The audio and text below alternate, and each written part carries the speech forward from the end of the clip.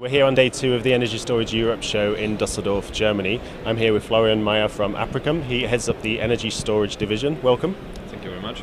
Today we'll be talking about battery technologies, and I understand that lithium-ion is a dominant technology in the storage industry at the moment. Do you see that dominance maintaining, and what other technologies do you think can claim some dominance in the industry? I think to answer that question, we first have to remind ourselves that the lithium-ion dominance, or the lithium-ion market, was not built on demand from the stationary energy storage market, but it was coming rather from consumer electronics and more recently e-mobility. So that is a market obviously where lithium-ion is really good, well suited, and because it's all about energy density. So other technologies like flow batteries would not stand a chance. And that led to a high production volumes of lithium-ion, and with that comes economy of scale and high bankability. So that's of course a big benefit when demand for stationary storage emerged. And in particular because that demand was dominated by short duration application. Again, technologies like flow batteries did not really have a technology advantage to make up for these economies of scale lithium-ion was already able to develop, coming from consumer electronics and e-mobility.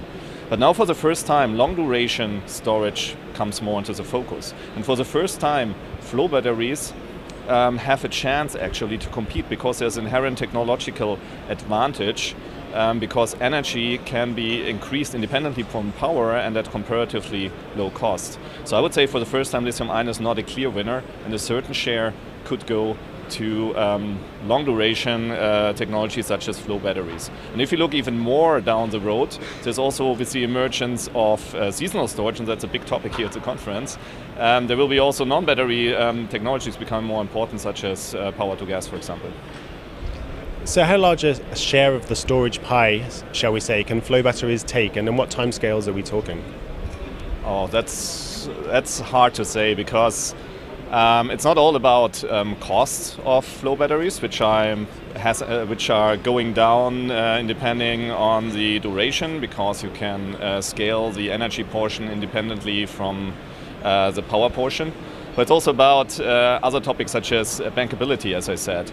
So in here lithium-ion has an advantage, and lithium-ion already builds on these economies of scale. It's hard to say how much the cost of lithium-ion will go down and whether flow batteries will be able to compete against that based on cost, but also on these other factors such as bankability. So I don't know. I think my crystal ball is not any better than of anyone else.